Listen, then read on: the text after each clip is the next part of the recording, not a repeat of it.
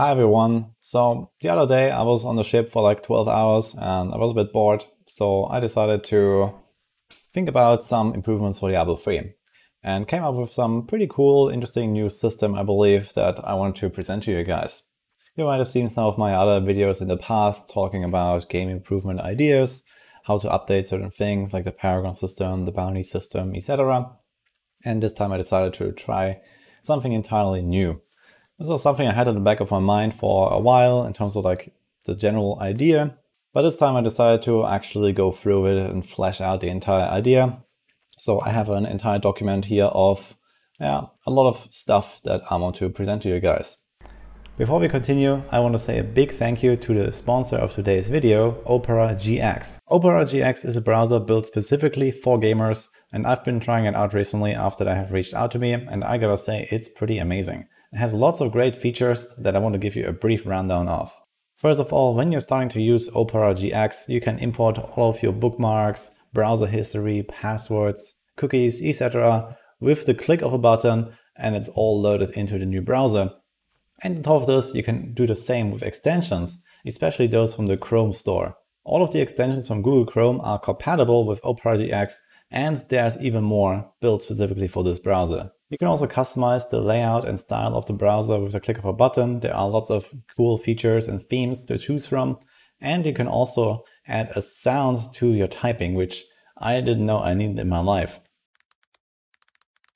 You can connect your browser directly to your Discord, Twitch, WhatsApp, Messenger, etc. accounts and have them all there right on the sidebar, all in one place for you. There's also the GX player that allows you to log into your favorite music streaming services and have them run in the browser directly as well. The cool part about this is that the music will actually stop when you listen or watch something else and then resume when it's done. All in all, I have to say I've been trying out this browser for a little bit and I've been quite impressed with those features. It feels good, it's easy to set up, and it's made for gamers, which I guess all of you are. While you're at it, there's also the mobile version, GX Mobile, that you can put on your phone and obviously synchronize with everything on your PC. So go check it out. Alright, let's get back to the video and go into the details. Keep in mind, this is all basically just in a brainstorming phase, so obviously nothing is set in stone. This is just some ideas I had. I wrote them down in like 1 hour. So just like, something to think about, maybe something for the devs to consider in the future to just make the game better, in my opinion.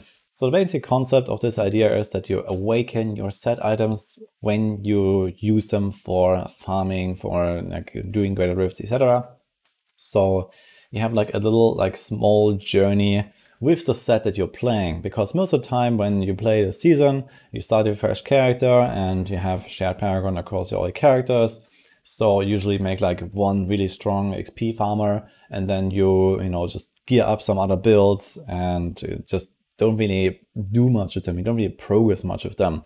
You just push with them if you like to push a lot, which is something I do, for example. And you never really get to actually farm with all those different solo pushing sets. So in my case, for example, in season 27, so far I've been pushing like 30 different sets, but I've actually only played like 5 different builds for, T16 farming or XP farming or something like that. And all the others were just like solo push only situations, basically. So I want to change that a little bit so that you kind of like play them a little bit and you earn some extra power-ups as you go. Something that makes the sets more awesome, something that solves some of the issues that some of the sets have, because I don't really think you're gonna get like, a lot of reworks for a lot of mechanics anymore, or just adding like some new interesting stuff that makes them more fun. So essentially, as you progress with your character, you slowly level up your set, and there's gonna be some kind of like new UI or so that you can open. Maybe when you open your inventory and there's like, some kind of like detail window and you just see like all the sets listed, and then you have like this progression saved for the entire season for all of your characters, even if you swap your items, if you swap your characters, etc. So that's kind of the idea. And to give you a better idea of what exactly I have in mind, I've actually written down a full awakening system concept for every single set in the game. So I have 35 different ideas here, and I have them sorted by class. You can find the timestamps below, starting with the Barbarian. So here we have the idea for the frenzy set. Frenzy is really cool, I believe. I think it just needs a bit more like AoE, a bit more like action. So especially with the name, the Horde of the 90 Savages, I want to see a lot of sidearms. These are like these flying axes that fly away from you when you hit enemies. That's like one of the Frenzy runes. And I want to see many more of those. Give it like some AoE. So as you farm with this especially, or maybe when you're pushing, you get like, you know, some insane like explosion of sidearms everywhere that just kind of like stays more true to the name of the set. I also want to see some kind of effect where you kind of like get more and more enraged as you attack. So some extra attack speed, depending on the target's missing life. I think that would be cool. And a perma Rafter Berserker, because why not? I think for this set in particular, this is a really cool effect. This has been requested by a lot of Barbarian players for many seasons, for many builds. But I believe it fits the most here. It will be pretty awesome. Would help with toughness, would help with CC, etc. And it would just make the whole thing way cooler. I'm not really talking specifically about like, you know, the exact numbers and like how much a set needs to be buffed. Obviously, all these things are basically buffs.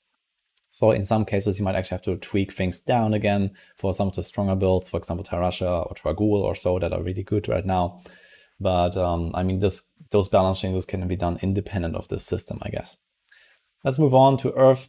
So Earth, I think, would have really good use of like a faster seismic slam and leap animation. Leap feels kind of slow, and there are also builds that actually don't even leap. So you just like leap very little.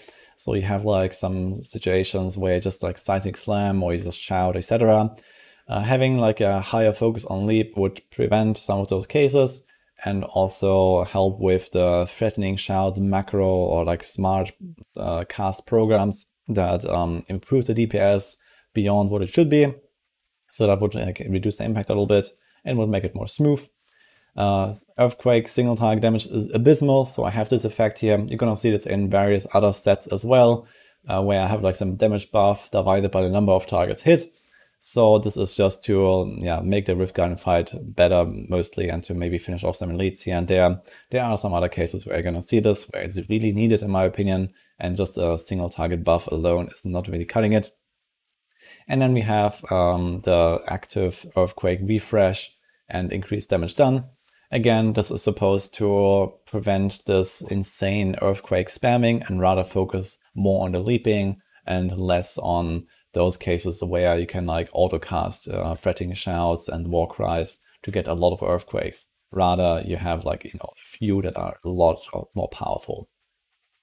Then you have the Immortal King. So I imagine this to be like the Hoda set, and I gave it like Hoda powers. So first of all, the Season 27 Hoda power, the Shockwave on the number 3. So I included some of the other Season 27 powers here because they're awesome, which is also one of the original reasons that spawned this idea for this Awakening system, because I kind of wanted to preserve some of them. Here at number 1, I would do something like the true like Immortal King ability, so to say. So when you die, you have like a cheat death, it has a very long cooldown, so you can't abuse it. Like it's like once a run basically, and you get like 100% extra damage, 100% damage reduction, so you're truly immortal. I think that would be kind of a cool flavor, and maybe you can even time it in some cases where you proc it on demand, you know, with a power pylon or even without, you know, in a good situation. Could be pretty cool. And then also some extra single target damage here basically, and some like, you know, ability, maybe finish off some hacks is very dearly needed for Hammer of the Ancients, which is abysmal against few targets. Raker. I think something like Fury Generation is doubled would be very helpful in some cases where you have like small pulls. When you have big pulls, you usually have full Fury all the time from like one charge. I think this could be helped a little bit on smaller pulls and on a Rift Guardian, which is kind of like the issue of Raker. I think something like this here could be cool, that you can't get like just blasted when you don't have all your damage reduction effects. So Raker builds focus on Relentless passive and on Esoteric Alteration, and both of these kick in at 50% health and at 35% health. And before that, you're not very tanky, so it's actually quite likely that you just get annihilated from 100 to 0 pretty much if you're not super tanky from like a lot of vitality. And I would kind of want to like ease it out a little bit so that you can like slowly go into those low HP like values and you survive, and then you try to like start out healing the incoming damage. And the last effect also helps with that. So while you're really low life, you get more healing. So that's more easy to like balance your life at like rather low life pool between like 15% and 50% or so that you get the damage bonus from the set while also having a chance to stay alive at the same time. And the last Barbarian set, here's the Waste. So again, it has rather weak single target despite the insane bugged stricken stacking of Whirlwind, Dust Devils. But I think that also for speed farming, for example, an effect like this would be really helpful just to like, help with elites, help with the bosses. So some extra single target. Bane of Might lasts 20 seconds. So I think this would be a pretty cool idea, so that, for example, when you're pushing with Ground Stomp, you only have to do like, one stomp every 20 seconds. So that allows you a bit of extra time, even through COE cycles, to set up a pull more easily. Or you just have like, this one interruption every once in a while where you do like a charge, for example, or a leap. And then you have the Whirlwind Pull effect. So this is like the Season 27 theme. I'm not sure if it's exactly this wording, but basically the Season 27 theme. I think that really fits into the set and makes it pretty cool, pretty fun, and that should be kept as well. Let's continue with the Crusader. We start with the Hammerden, the Seeker set. So I think one of the big issues is the Faithful Memory. That's the two-handed sword that gives you extra damage depending on the amount of targets hit, up to 10. That's a really stupid mechanic that needs to be changed. Either through this or through some permanent change. So you actually have some single target damage and you don't feel terrible whenever you start killing monsters around you because suddenly you don't have damage anymore. Then I think something like this could be cool. So enemies can be hit multiple times by the same blast hammer. That would help it with a bit of like farming, so that you jump into a pull, you start blast hammering, you run away, and monsters follow you and they get hit again, which just helps a little bit, I guess. And then also here a bit more like, movement and fluidity. So each active blast hammer gives you extra movement speed. So I think that would be kind of cool. So when you start like throwing those hammers, you can like dodge around a little bit easier and again help with the farming. Then we have the Roland set. I really like Roland, but one issue it has again is the single target mechanic. Denial is the shield, and you need 5 targets for it to have full effect, which is also a stupid mechanic in my opinion. So that should be resolved here. So basically same thing as Seeker. Then the set usually runs Furnace and has a lot of elite damage already, and I kind of want to double down on that. I think the feel of like how much faster you kill elites with the Furnace is pretty amazing, and I want to go even beyond that, make it like a true like kind of like elite hunter kind of thing. And this can also be amplified with the Steed Charge here, so it lasts twice as long and you can drag twice as many enemies. So I believe this makes it like 4 seconds duration and 8 targets you can drag, if I'm not mistaken. So something like that would be kind of cool. So you can like, just take the enemies, rush to the next pack, mow them down, take them again. Could be even better if maybe the horse would also like start dragging enemies as you go through them, kind of like how it does with the Crusader in Diablo Immortal. That was kind of cool mechanic there, I believe. And maybe this could be added there as well. Then we have Akan. So this is like the newly reworked set for Condemn. I think that we need something like this here just to incentivize doing smaller pulls a little bit more because of the extreme lags that this build has. So I don't really see another rework coming for it, and this would help with that a bit. And also the single target is not the greatest anyway. I think something like this could be interesting. So I have like an extra armor buff depending on how many times you've cast Akarat's Champion lately. So this would help with the insane squishiness that the build has, and also has like some kind of like up and down in your toughness. So as you start a pull, you're very squishy, you cast Akarat's Champion a lot because you keep proccing all over all the time, and then you get tankier and tankier and you don't have to cast it that much, and then you become squishier and squishier again, and it kind of like repeats back and forth. So kind of interesting. And I think some other cool effect also would help with the toughness a lot would be to gain all active and passive effects of all laws. There's a lot of stuff in there, especially damage reduction. You're gonna be very tanky with that actually, so maybe that's too much. Maybe there could be like some other nerf to the set or so on some other point. But I kind of like the idea of having all the sets. You get movement speed, you get damage reduction, you get resource reduction, you get crit, there's attack speed. So lots of really interesting, cool things, I believe, that will kind of like fit in there, I believe. Then we have the Veiler set.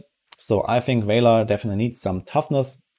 So I have an Iron Skin effect here. Iron Skin duration and effects are doubled. So that means you get 75% damage reduction, I guess. So 50 and then 50 again.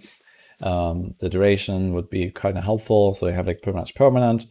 And for example, if you have Iron Skin Flash, you get this extra movement speed. It would be cool to have this extra movement speed doubled as well, so you go like really fast, especially for like the Fist of the Heavens, like speed farming build. That would be kind of cool. Speaking of which, I want to apply this damage bonus on the 2-piece as well to the Fist of the Heavens. Right now it only buffs Heaven's Fury, and that's a bit sad, and Fist of the Heavens can definitely need a big buff. And then we have Akrat's Champion cooldown reduced by 30 seconds, just to help with, you know, potentially some setups where you can make it like permanent, or near permanent at least, and have like a way easier time stacking the cooldown reduction to reach like a good value here on Akrat's Champion.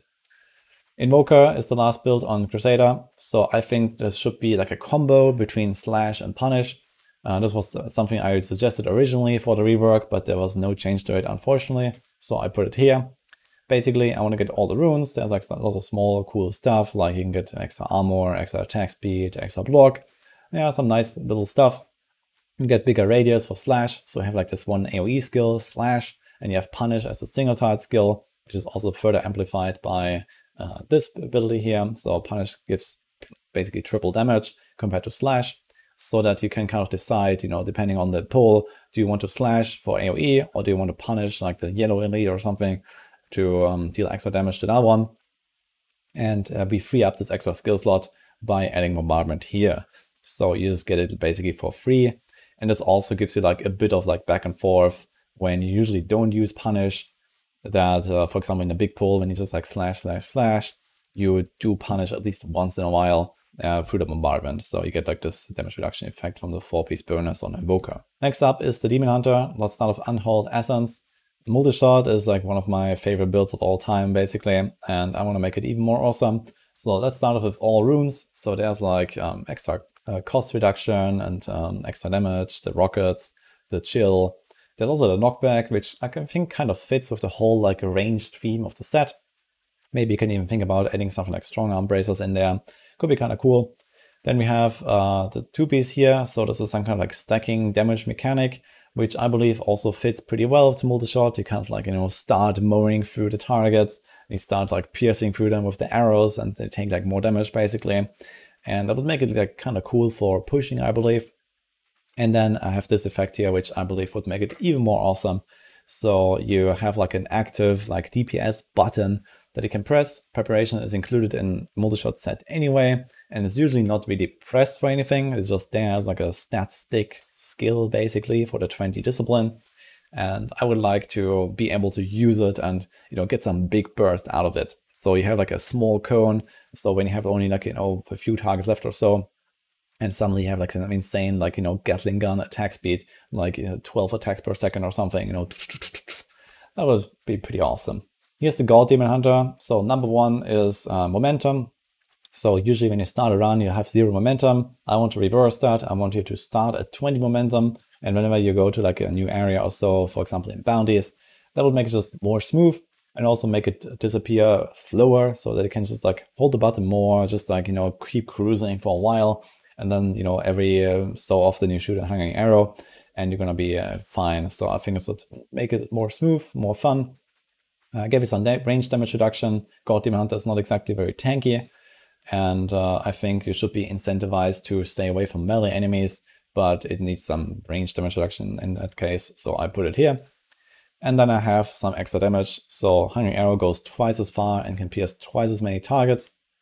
So the reason why I did this here mostly is that you actually get all those extra pierces on single targets so that the boss kills don't suddenly take forever because the AoE damage is like way higher from piercing more targets. And this would kind of like just give it more damage, but also feel better. So when you fight like bigger packs of enemies, the arrow actually manages to get a bit more into the pull and do a bit of area damage in the middle and stuff like that, which I guess would help the feel of the build a lot, because right now it's like you have a big pull when you're pushing and you shoot an arrow and just like it hits a brick wall basically as soon as it arrives because it only has 4 pierces. Here's the Natalia. I think this set should be revamped anyway very soon, and obviously it should go towards like a Reign of Vengeance type of set, and I added some extra effects I would like to see. So first of all, you get Thief Rune, so you don't have any hatred issues, which kind of fits with Natalia's Vengeance, you know, the whole theme. Some extra movement speed, so it feels a little bit less clunky, a little bit more like God. And then we have the second one. So when you cast Vengeance, you also gain a bunch of Vein of Vengeance around the target. So let's say like 5 casts or something like that. So you can use the Vengeance activation as like some, you know, targeted nuke basically. And then we have a bit of like a damage stacking mechanic. Again, similar to the multi-shot. I think especially for pushing scenarios, this would feel pretty good, where it kind of like stacks up the damage over time as you hit them with more and more arrows, so that you have some extra damage there. Here's Marauder. Overall, I really like the way that Marauder works generally, but it's not really like a good farming setup. So I want to change that. First of all, no cost or cooldown for sentries, so you can put them anywhere all the time and don't have to worry about anything. You get like +1 sentry and you get 2 sentries per cast, so you have 6 total then, so you have to do 3 casts. Instead of right now, you have to do 5 casts. And I think this would make it also more smooth to not like spam the button all the time.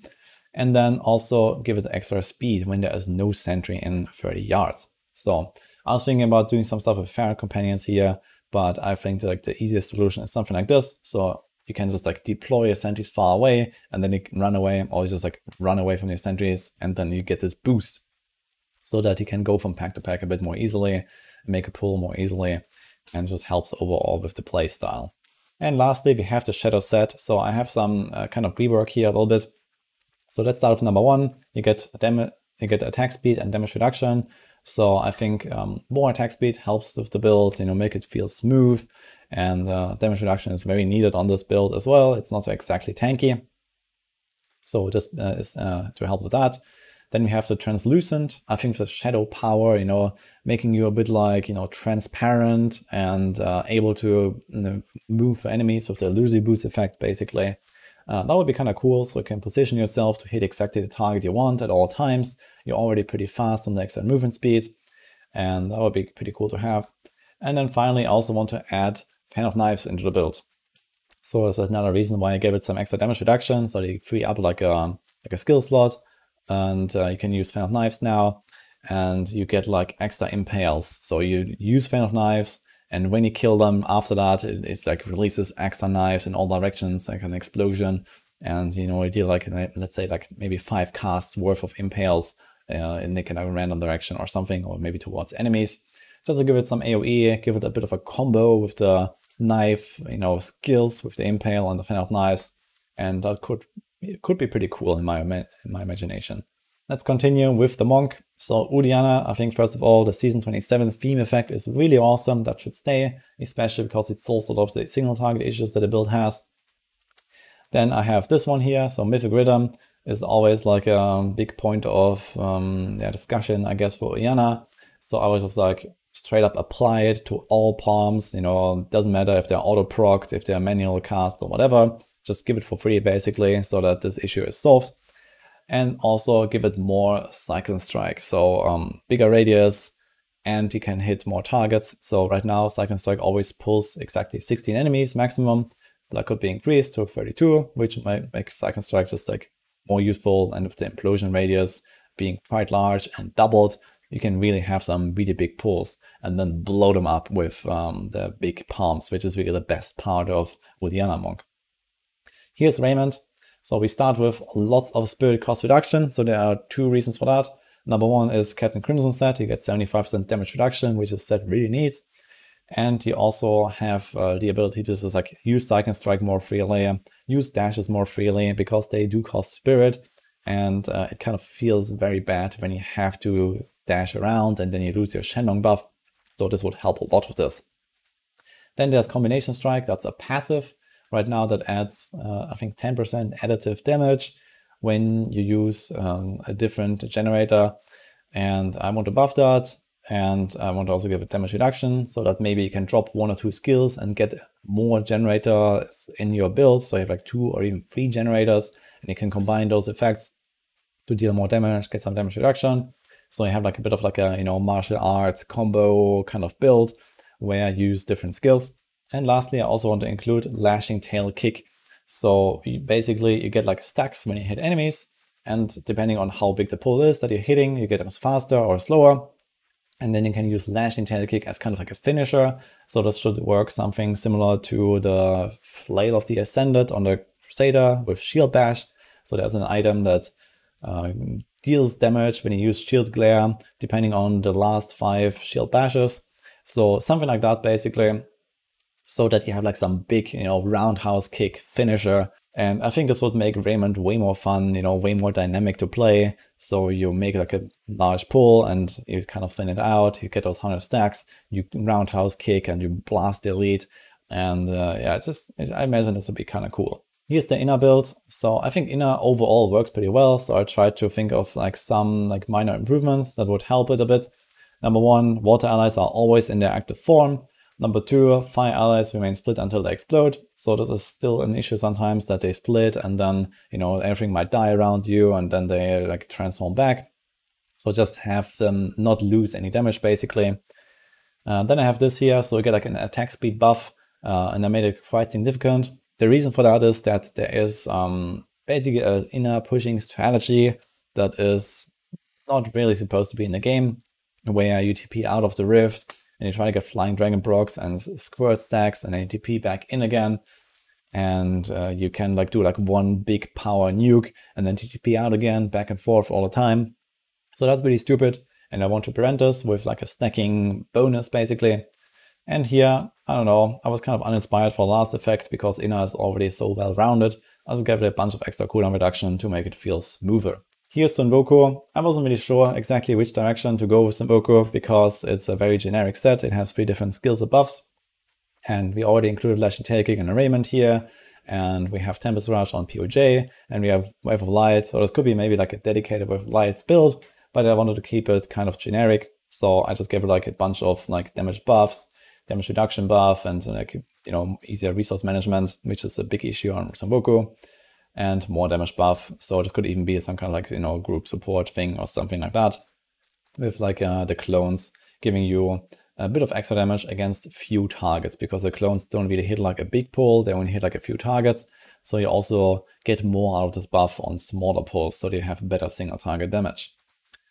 And lastly, for the monk, we have the Justice set here. So I think it would be cool if you're Tempest Rushing with higher speed, you get some damage reduction, because it's also not super tanky. Then one big issue that the build has, especially when you're pushing, is that when you get CC'd, you get like feared, vortex, whatever, you lose your flurry stacks, so your entire nuke is basically gone. And I think that should be prevented. So there's like a 2-second like persist basically, because when you open a Corvus map, you instantly have to leave the game because you have to kick doors every 3 seconds and then you lose your flurry stacks. You can do nothing on that map. So this needs to change. And I was thinking about a better way to like prevent abuse for this basically, where you just like do explosions over and over with full stacks. And I just have it like this so that you don't actually get an explosion at all until you cast Blinding Flash and then you remove all your flurry stacks. Maybe there's a better way to do this. And lastly, I think what would be pretty awesome, for example, to play around Squirt's Necklace and stuff like that, would be just to give like Serenity 1 second longer duration. Let's continue with the Necromancer, starting with Pestilence.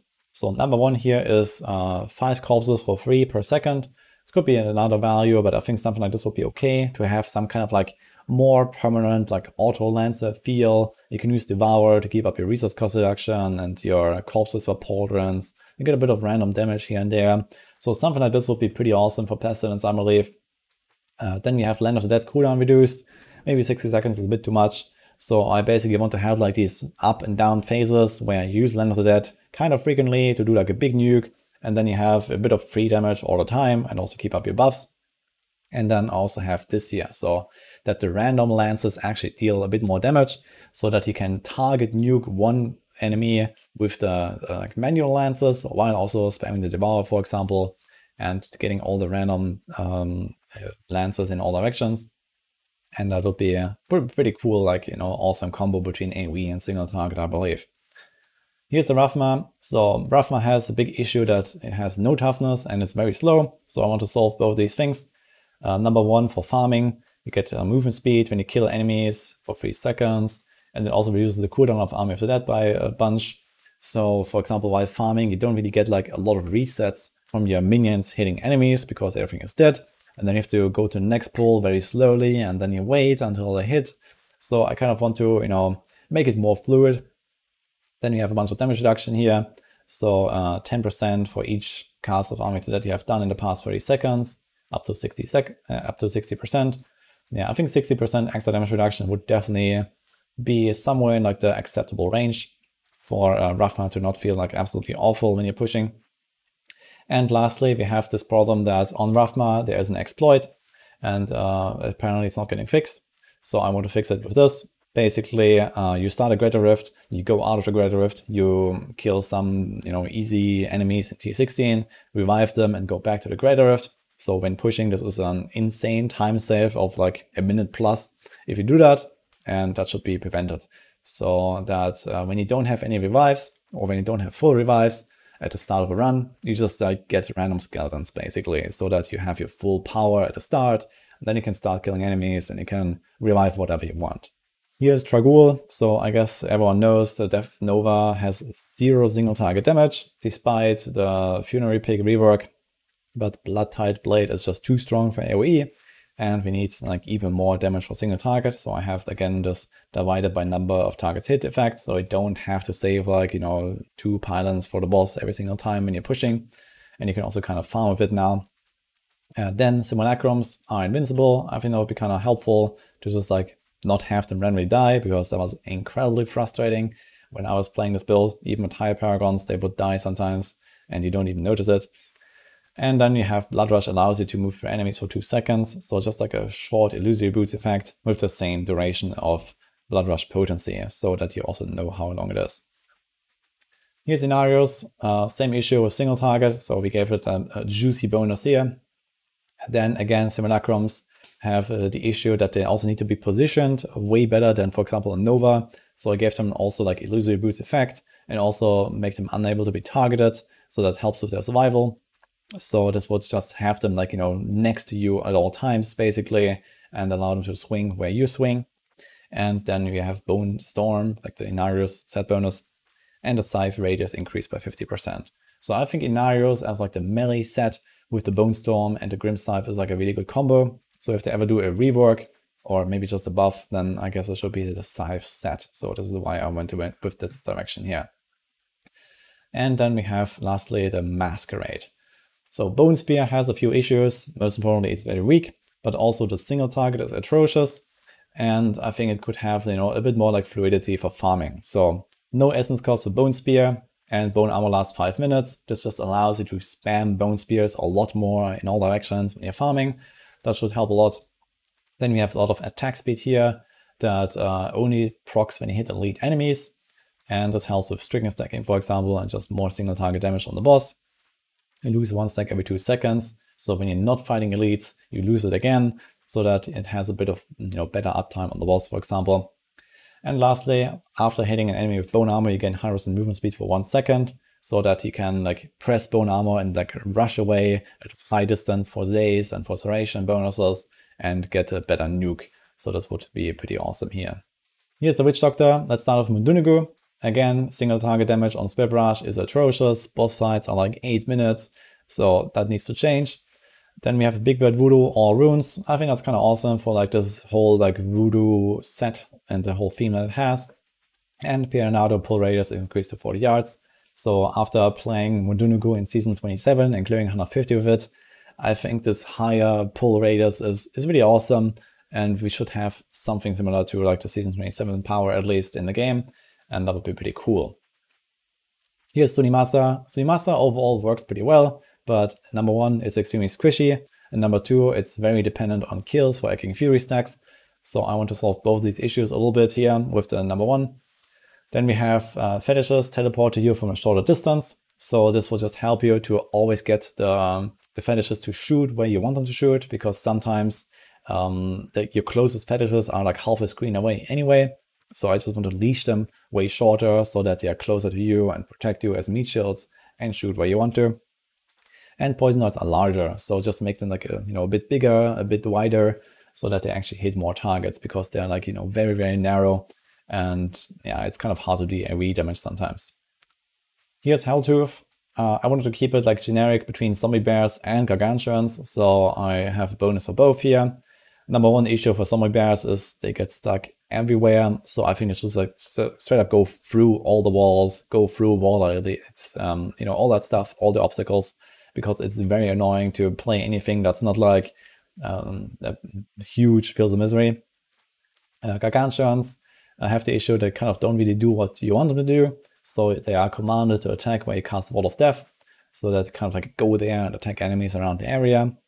Then you have like some generic damage buff, again, could be like used for like some support action even or something like that. And again, here we have like some defensive buff as well, so I kind of kept it generic here. And we have like the individual bonuses there for these two different builds. Here's Jade. Personally, I really like Jade, but it does have some issues. Number one, kind of similar to Leapquake, is the auto-casting and auto-casting programs basically. So the faster you cast Soul Harvest, the more damage you deal. I want to prevent that a little bit. So with this number 2 effect here, you kind of get like a stacking effect for your next Soul Harvest. And you don't have to like spam it all the time. You can time it a little bit more until the pull is made better. And it also has like this bigger like nuke feel. So I think this is something that was part of it in the past, where you set up your dots and then you press Soul Harvest and boom. And with this like spammy playstyle that it has these days, that's not really the case anymore. So I think this number could even be higher, so that you get like, a true huge burst of damage basically. All effects of Soul Harvest are doubled, so you already get all runes, and now you get like even more stuff. There's like extra movement speed and extra mana gain and extra life, I believe, and extra armor. So extra armor in particular would be quite helpful, extra int as well, because the build is not very tanky. So yeah, stuff like that makes it more smooth. And then you have a bit of like, help for few targets. So when there's 5 targets or less, you get 80% attack speed. So it helps a lot on the boss to stack Stricken, for example. It helps to reset Soul Harvest faster, etc. So you can like spam, and do more damage. Here's Arakia. Arakia has 3 big issues, and I want to try to solve all of them. Number 1 is the damage reduction from the spider web. It's 4 seconds right now, which is terrible. So you lose it all the time very easily when you run from pull to pull, or even when you're pushing and you play very slowly and very carefully. It just drops all the time. So this should be way longer. Then we have the fact that farming of it is very slow, mostly because you run from pack to pack, and then you find a pack, and then you start throwing spiders, and it takes like 5 seconds to even start doing any damage, because they kind of need to stack up and they need to start hitting, they need to start stacking the belt. So I want to have the Spider Queen like summon a bunch of spiders for you whenever you find a new pack. And then the third issue is the insane lag that the build has. So I also want to prevent that. So when you have 50 or more, or when you have 50 spiders, you don't actually get more spiders, but instead you refresh the duration and buff the damage a little bit, so that you don't really nerf this build, but you basically like keep throwing spiders and you just buff the existing spiders instead of like lagging out. This build has so many spiders that you can actually lag out on single target with this as a boss killer. So this is how bad it is. And yeah, that should probably help a little bit. Maybe this number could be even lower. And lastly, here's the wizard. So we have DMO. First of all, I really like the Frozen Orb effect of Season 27. That should be here. So you kind of like shoot like a barrage of Frozen Orbs every once in a while. That's pretty cool. And I think there could be like some other like, time wizard kind of effects here. So I gave it the slow time lingers on you for 3 seconds after exiting. So this would mean when you have like the runes that give you extra attack speed, or the cooldown reset for teleport. So you can kind of like, teleport, and then go to the next pack and get another bubble and then keep going. That would make it feel more smooth, especially in farming.